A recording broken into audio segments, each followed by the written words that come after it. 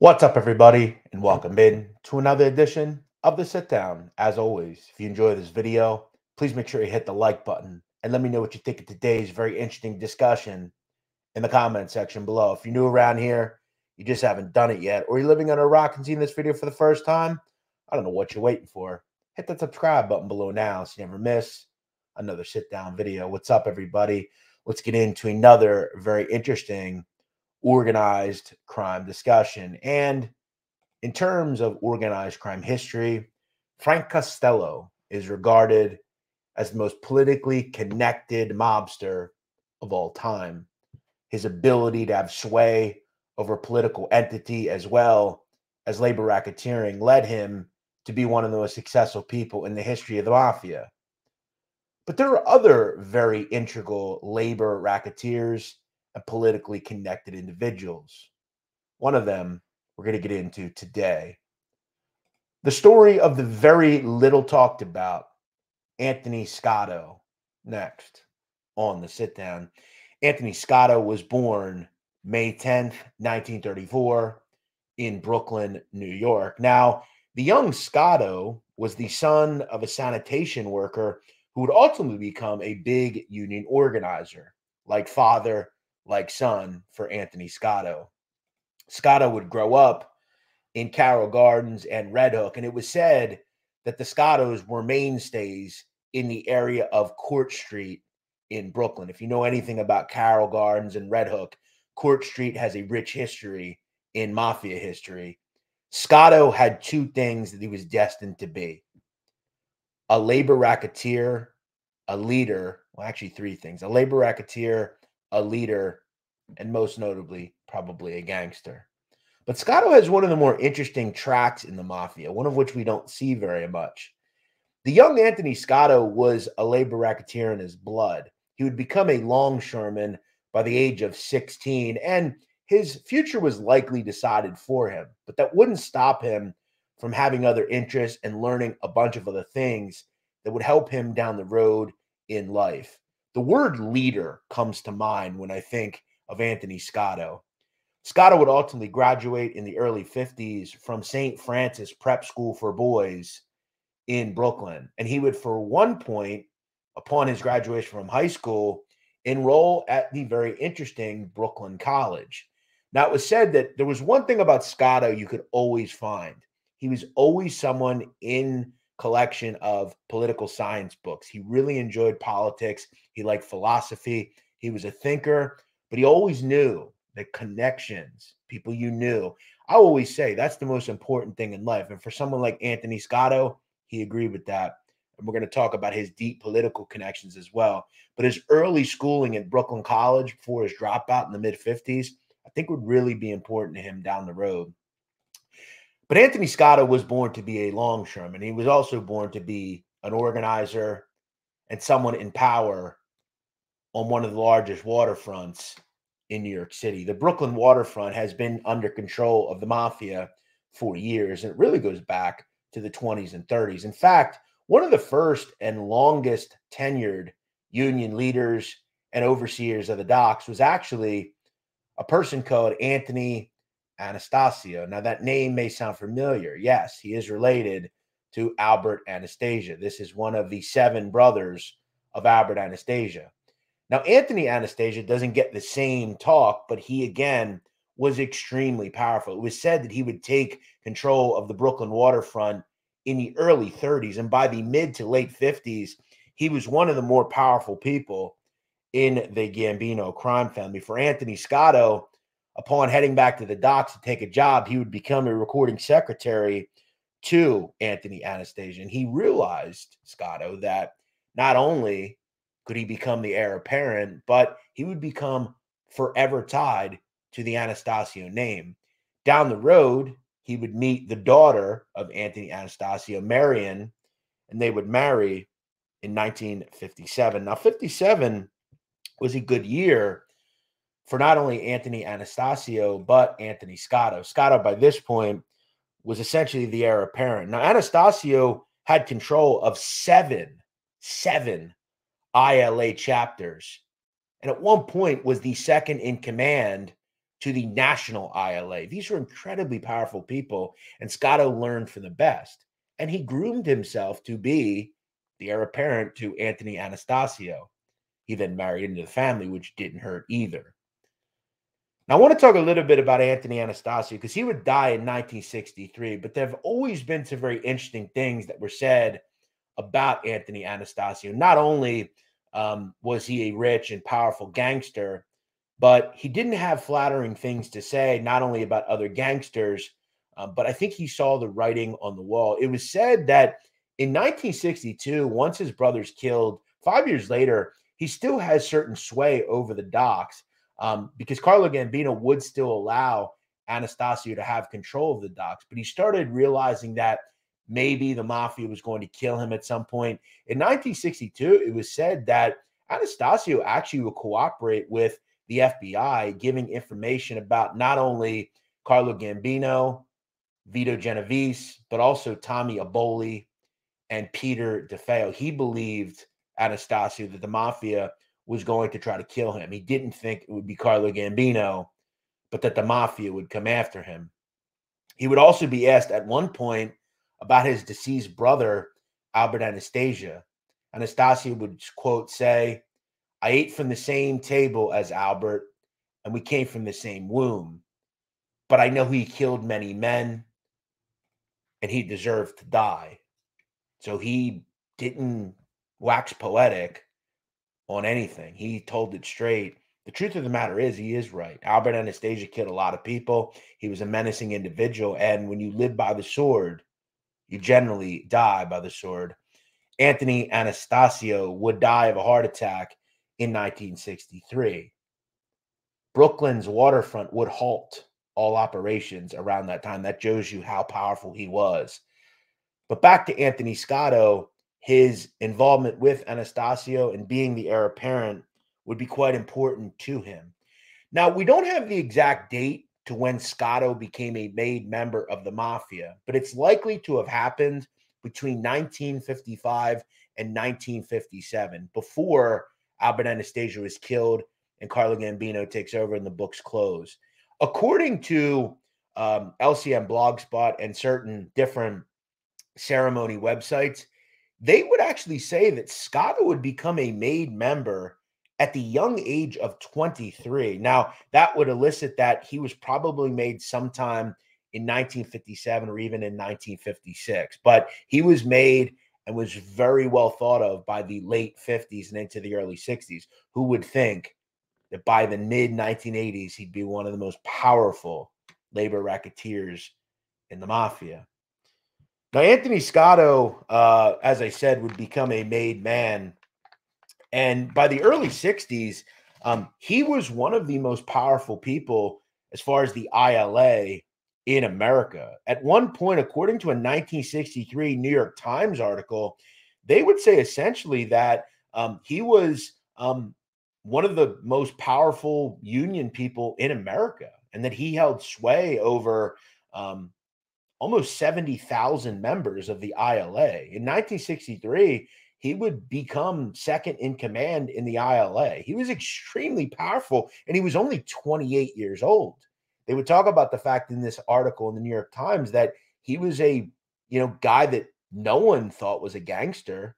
But again, in those times, the mob controlled everything. And when you were a part of things like the head of the ILA in New York City, essentially, you've got to get down and be associated with the mafia. Is he your traditional gangster? Do you put in work and run numbers and commit extortion? No. But there are certain people like Anthony Scotto that aren't normal gangsters. Are they gangsters on paper? Yes. And we'll get into how we know Anthony Scotto was a gangster. But by the early 60s, he's in his late 20s.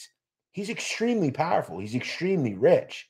He moves his wife and kids to a beautiful home in Bay Ridge, Brooklyn. He's very powerful and very rich and holds a lot of sway. Now, in the 60s, Joseph Valachi would contend in his talks that Anthony Scotto was absolutely a member of the mafia. Now, Scotto would respond and say that it was a Justice Department kind of conspiracy to kind of hurt his good name. Now, I want to talk about Scotto. Look, we know he was a powerful ILA member and essentially ran the entire national chapter, but he was also incredibly powerful and connected to all sorts of politics and politicians. In the 60s and into the 70s, it was said that Anthony Scotto became a delegate to the Democratic National Convention. His wife would also have a similar role. He was extremely close and would ultimately get Hugh Carey elected governor of New York in 1975. It was said by Scotto himself that he allegedly donated millions of dollars to Carey's political campaign. He was also extremely close to New York Governor Mario Cuomo. We know Cuomo had all sorts of mob connections, including Scotto. And according to Chris Colombo, he was very close to Joe Colombo as well. It was also said that Anthony Scotto had personalized letters from Robert Kennedy, which are a shock to many due to the fact that Robert Kennedy allegedly hated the mafia, but letters were addressed to Anthony Scotto where RFK sincerely signs them Bob, which contends that they probably had a very close political relationship. At one point in the late 70s, Jimmy Carter, who would become the president of the United States, would actually consider Anthony Scotto seen behind him as labor secretary at one point. Think about that. This is a sitting member of the mafia that was considered by a president to become a part of his cabinet. By the late 70s, things would really fall apart for Anthony Scotto due to the fact that he'd be swept up in a 33-count racketeering indictment, which would ultimately not allow him to become labor secretary. But this is the problem that Scotto always had. He really didn't need to be a mobster, but he was just a creature of havoc and had to be a part of it. And it really hurt him in becoming even more powerful than he already was. Remember, Scotto knew everyone powerful in New York Democratic politics. He knew presidents, he knew Robert Kennedy, but his secret life connected to the mafia always showed through. In 1979, Anthony Scotto would be indicted on racketeering and bribery charges. And for him, he would have to explain to the federal government why he was attempting to bribe over a 5-year period people that were involved with business and unions. He was accused of accepting $300,000 from two dockside businessmen who employed his union workers. It was also said that he would receive a swimming pool built by one of those businessmen at a vacation home that he owned. It was also said by the federal government that Scotto was accused of evading federal income tax. In November of 1979, Scotto would have to face the facts that he would be going to prison. He would be convicted on all charges.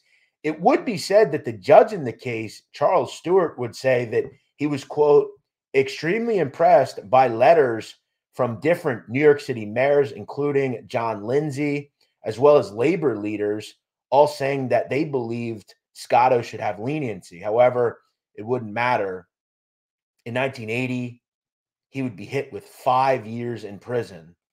Scotto would report to the FCI Danbury in Connecticut. He would ultimately do 39 months and be released in 1984. Now, I want to talk a little bit about Anthony Scotto's kind of proof that he was absolutely involved with the mafia. And look, was he very rich, powerful, and a leader? Sure. But the mob thought highly of him as well. According to a wiretap involving Paul Castellano, he would be speaking to his driver and powerful racketeer in his own right, Tommy Bellotti, as well as Carlo Gambino's son, Tommy Gambino. At one point, Castellano would say when it came to Scotto, quote, "We respect him. It was our union. We were making him advance in our union. Go up, go up, go up, go up the ladder. And what's going to happen? We're going to have a president." So what does he say there? He admits this has been our union forever, and we have handpicked this man, Anthony Scotto, to be our guy. He's second command, but we don't want him just to be VP of the ILA nationally. We want him to completely own this union. And everyone has their job in this family.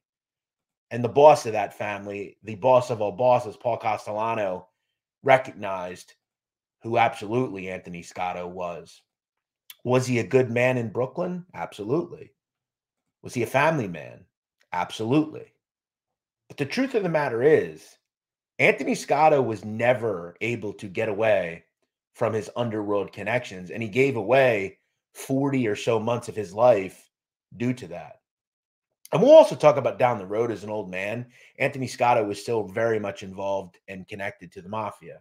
Now, upon John Gotti taking over the family in 1985, it was said that he would actually demote, or not demote, but Scotto was old at this point. He would actually take him back to kind of soldier. It was said that throughout the life of Scotto that he was a captain in the Gambino family. We don't know much about who was in his crew, but it was said that he almost kind of brought up Sonny Saccone, who would ultimately take over his post and job on the docks. And Sonny Saccone was John Gotti's guy. And it was probably agreed upon that, I'm sure Scotto received money still, but he wasn't the kind of guy that he had been over the last 20 years. But remember, he held sway nationally in the ILA for over 20 years.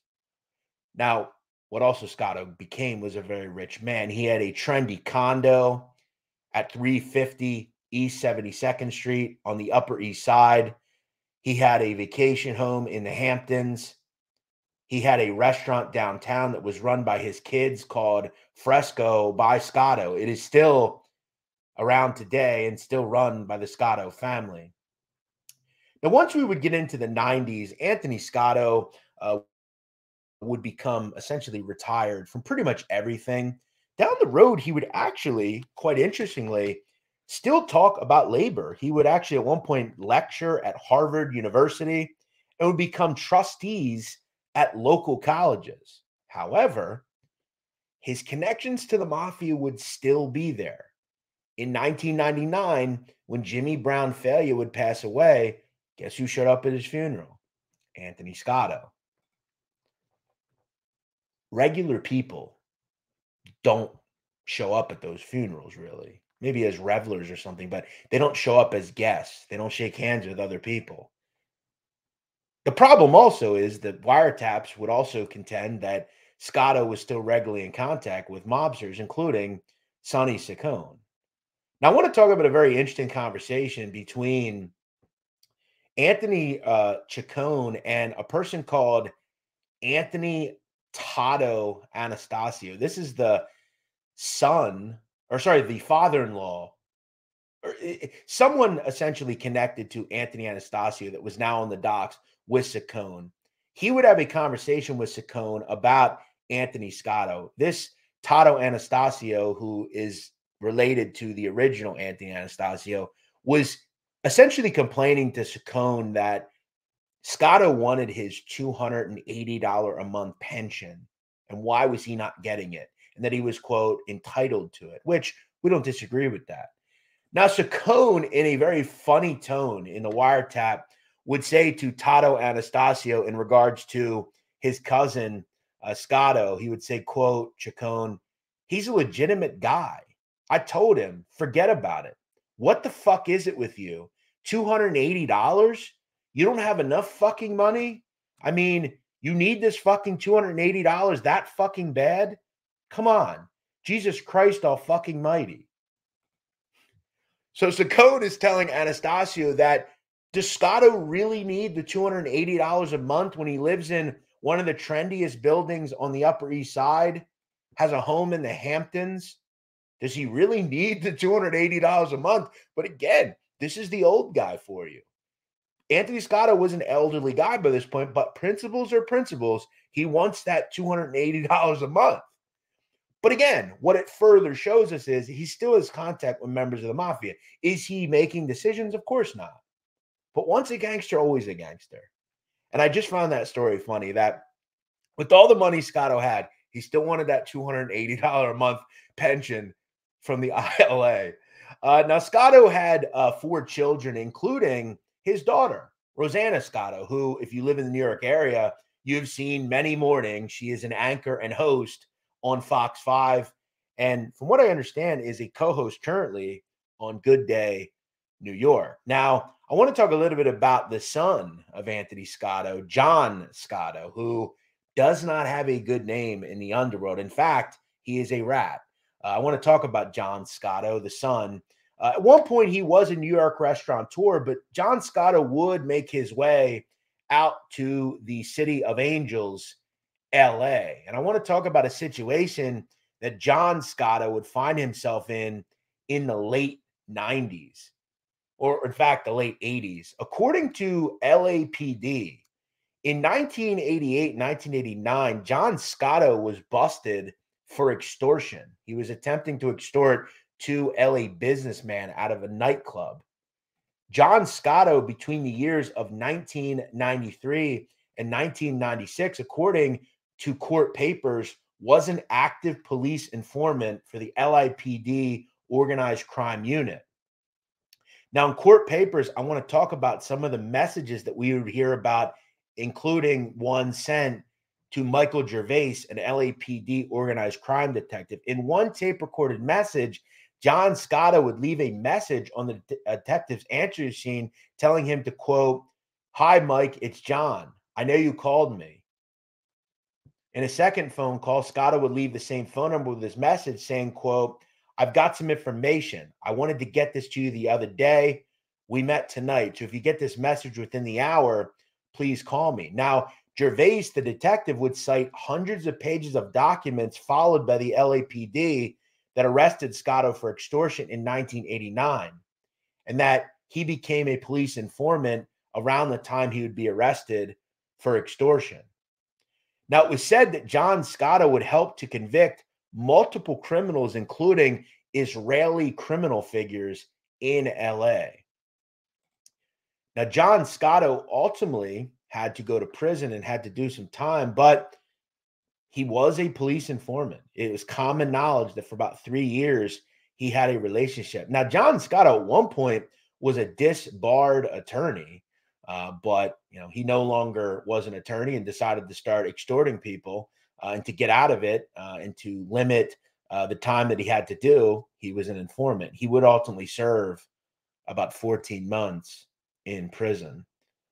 When it comes to Anthony Scotto, we don't talk much about his long-standing ability to become one of the most powerful labor racketeers and politically connected gangsters of all time. Again, look at this photo.